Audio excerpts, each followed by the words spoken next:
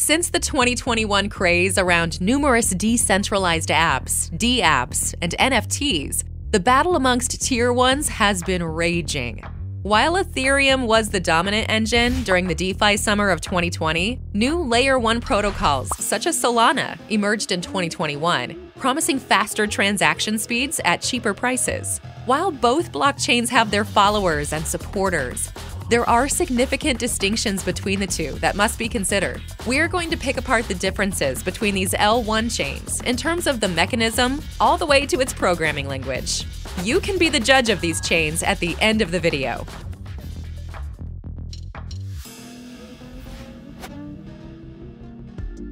Proof of work, POW, is used by both Bitcoin and Ethereum. That's fine for a transactional network like Bitcoin, but Ethereum isn't one of them. Users compete by bidding to get their transaction included in the next block in Ethereum's proof of work consensus, which is based on an auction mechanism. You can imagine the nightmare bidding scenarios this mythology might produce during times of network congestion. Furthermore, Ethereum's exorbitant gas prices might stifle transaction volume. When you combine this with its POW consensus technique, you get a powerful combination. This necessitates mining, which is an energy-intensive process, and that is why, with ETH 2.0, the network will switch to proof of stake, POS, ostensibly within a few months.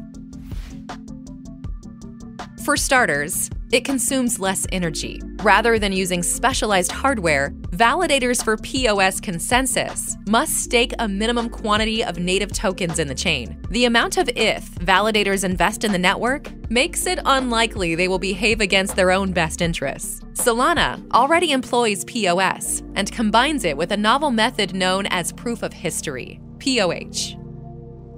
For the time being, keep in mind that SOL and ETH can both be staked on their respective networks. However, Solana's network is very performant thanks to the combination of two consensus processes.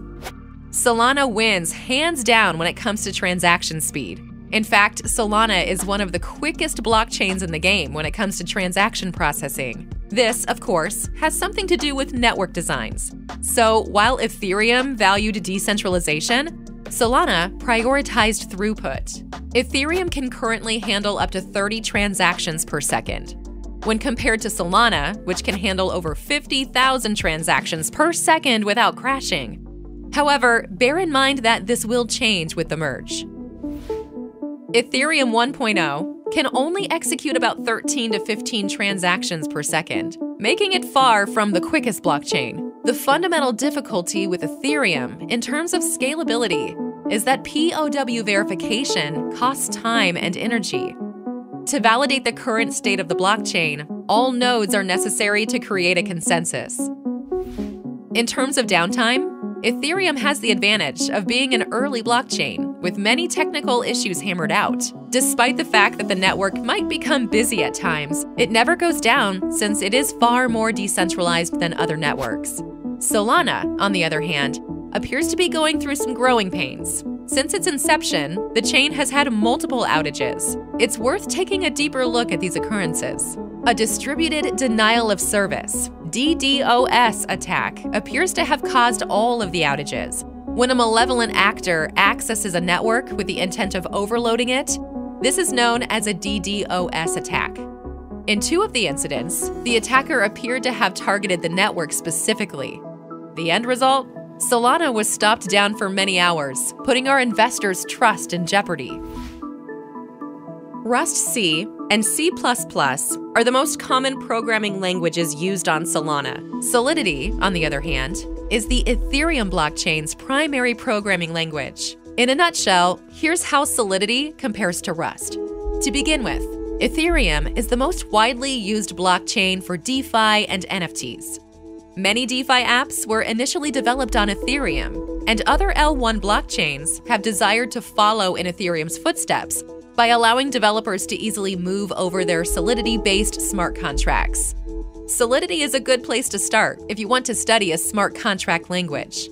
If you are familiar with web languages like JavaScript, Solidity will help you get up and running quickly. Rust, however, is not only a smart contract language. Many off-chain applications, notably financial, employ Rust. There are more Rust developers than Solidity developers in the globe. Rust is becoming increasingly popular. It's now being used by new L1 chains that have lately garnered a lot of traction. Near and Terra are two further instances, in addition to Solana. Keep in mind, though, that learning Rust will take longer because you will need to learn the Rust syntax first. Even though Solana is already lightning fast, it is occasionally afflicted by network outages. Ethereum, on the other hand, has been chugging away for a while, but it's beginning to show signs of wear and tear. However, all eyes are on the merge and its ability to modernize and grow. Despite this, the war of L1 chains continues. What are your thoughts on this battle? Let us know in the comments below. Remember to like, subscribe, and hit the notification bell for more videos like this. See ya!